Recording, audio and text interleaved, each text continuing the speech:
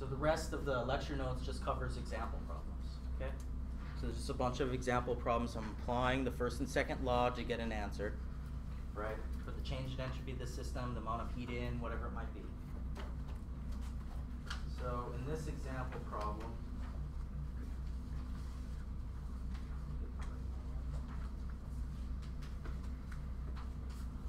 okay, so initially I have an ideal gas here, right? And on this side I have a vacuum. And it's insulated.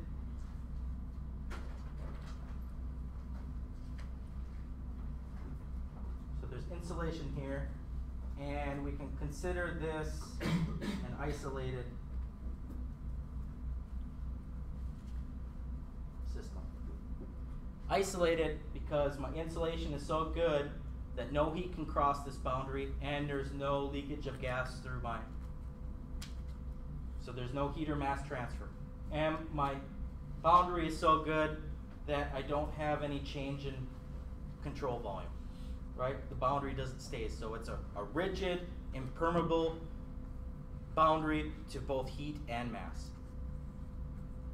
And I have this temporary membrane that separates my ideal gas on this side and my vacuum. So given it's an ideal gas, I have an initial pressure, temperature, and thus entropy, right? I could put U here and whatnot. So this is my initial state. My final state, what happens in between my initial and final is the divider breaks.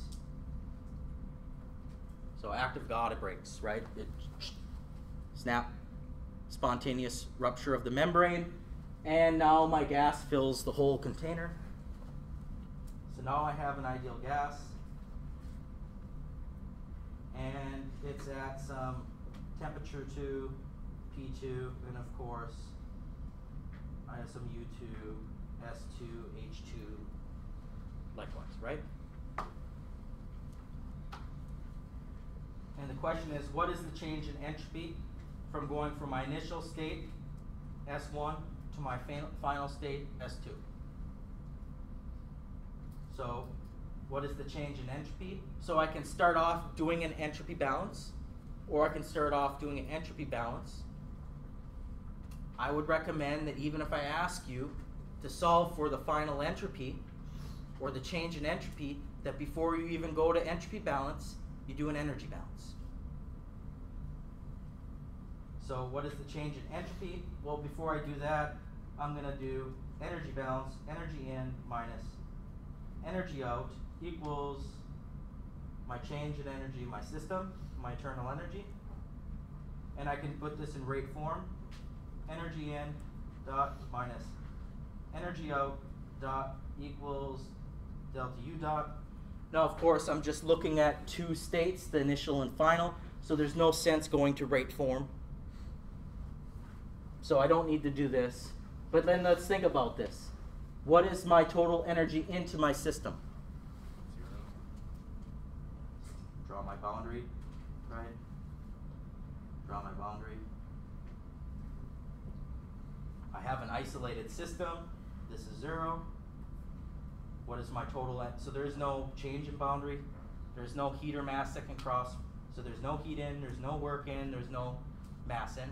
Likewise, this is 0. So what is my change in internal energy? 0. So you would think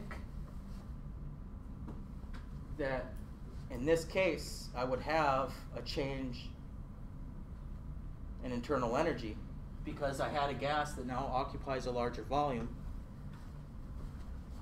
But just doing energy balance, we can see that. So you can kind of see why it's good to just do energy balance right off the bat and write out everything. Because if you were to just, I know I would guess wrong, I would say that based off of this change in volume, that U2 is less than U1 because it expanded, ideal gas, right? So I would think the temperature went down, which would mean that lower temperature, lower internal energy. So if I was just to reason through this without going through this alone, I would automatically predict that U2 is less than U1. But we can see by doing energy balance, given that it's an isolated system, that that can't happen. U2 equals U1. There's no change in internal energy. So, anyways, equals 0 for isolated system. And just, we said we didn't have to do this, right, part, but let's just, there is a transient that takes place, right? It takes a while for the gas to move over and fill up the whole volume, right? So there is some transient aspect. But what do we know has to happen for this? What is delta, what is the rate of change of energy in? It's 0, this is 0 too, it's still an isolated system.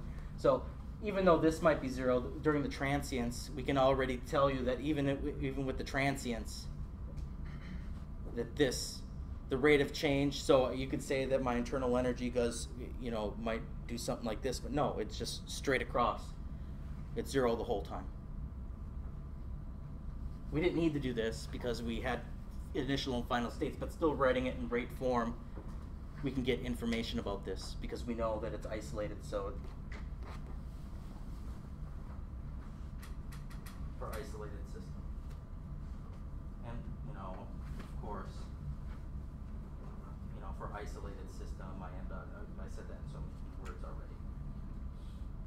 And my delta U equals delta U dot equals 0. So if I write out first law, I can do it a different way. I can say Q is equal to delta U minus W, or Q dot is equal to delta U dot minus W dot, and I have 0 equals 0 minus 0, and likewise 0 equals 0 minus 0. So either way, I end up getting the same thing.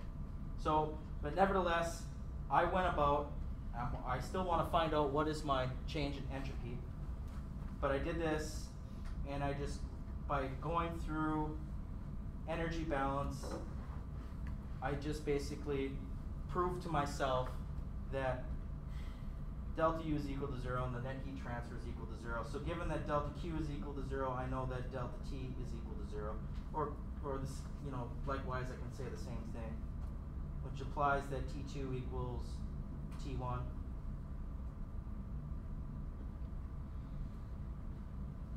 Or I can, the same thing, I can write this in terms of a CP, well, I guess I can say a CV relationship, even though it's not constant volume. But I can do this, and so another way to write out this is big U is I have my mass of gas times small u,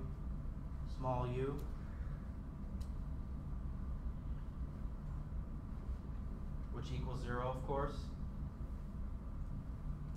which then gives me small u2 equals small u1.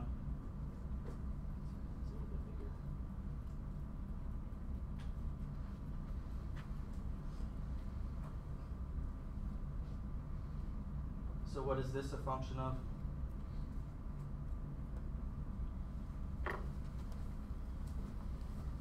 What is this a function of? Temperature and pressure. I already know that T2 T1, right? So what is so if I know that T2 equals T1, what is my pressure?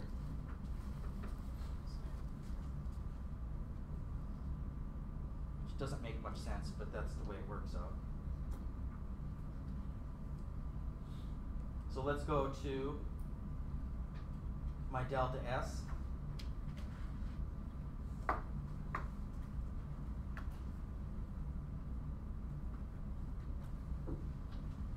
So I can go through a full, so let's write out a full entropy balance. S in minus S out equals, or plus S gen equals delta S gas. what mass entered my system, what heat entered my system. Cross it out. What mass left my system, what mass or what heat left my system, cross it out. So I have my change in entropy of my gas is equal to entropy generated. Well, given that I have this, I can use a TDS relationship. So delta S gas is equal to M, the mass of gas, times small s 2 minus small s 1. And from, you can write delta small s, or I can use a TDS relation for that. So I have the integral from 1 to 2 CV dt over t plus R gas natural log V2 over V1. Or I can use, so this is the first TDS relation, or I can use the second, M delta small s, M integral from 1 to 2 Cp dt over t minus R gas natural log P2 over P1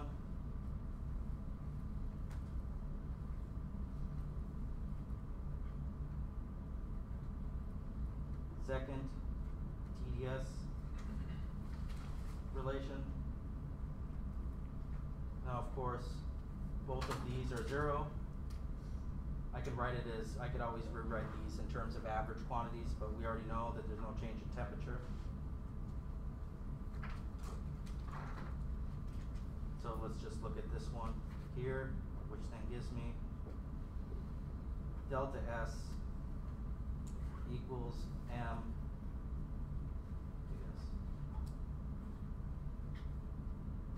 minus R gas natural log P2 over P.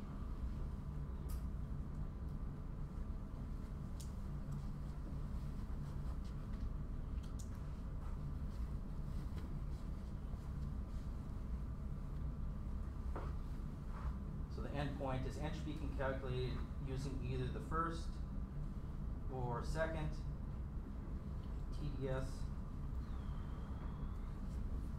relation. The reason why I chose this one is because I didn't have a change in volume, so it was a little bit more complicated. So the second TDS should be used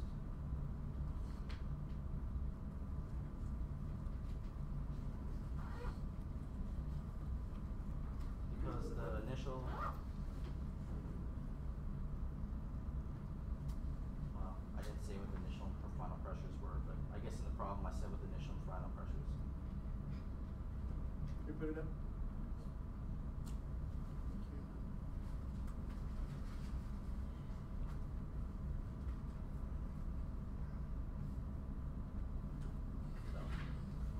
I guess I forgot to mention that I knew the pressure initially and finally when I started going through the problem, but that would have been something I was given. So I said you should use the second TDS relationship because the initial and final pressures were provided.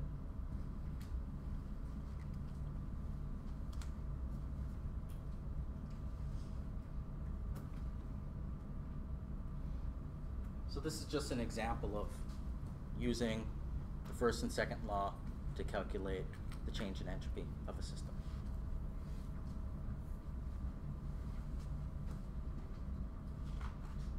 So the rest of the notes have a lot of other example problems.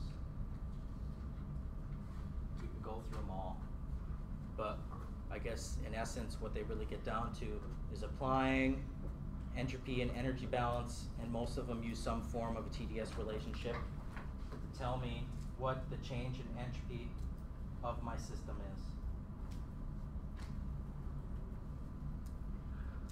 So I can tell you about the heat or mass added or removed from the system, and then you can use the TDS relationship to give you the change in entropy between one state and the next. Yes?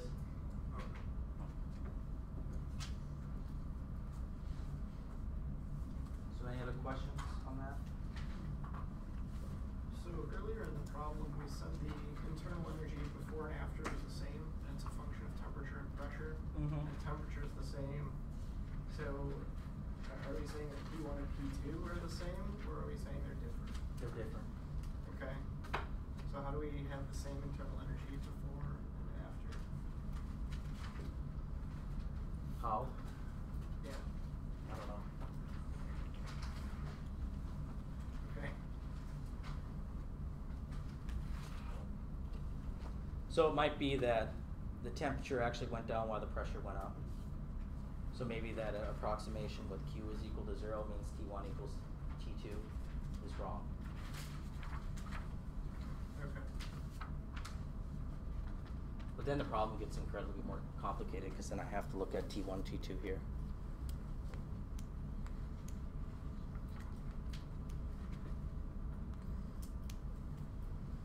So if the temperature T1 doesn't equal T2, based off of this, then I know that because I told you the initial and final temperature, I would have to find two internal energies that are equal at two different temperatures and pressures. But wouldn't the change in volume compensate for the change in pressure? And wouldn't that balance it out? So you're using the ideal gas law? I guess when I look at this problem and I see natural log of specific volume 2 over specific volume 1, we should know that because the volume changes to expand the whole container. Well, you can use this one too. You can. It just seemed like that was the one that I would have used because we assumed pressure 2 and pressure 1. Well, the only reason why I said that in the bottom part is because when I did this problem, I forgot to mention that you were provided the initial and final pressure.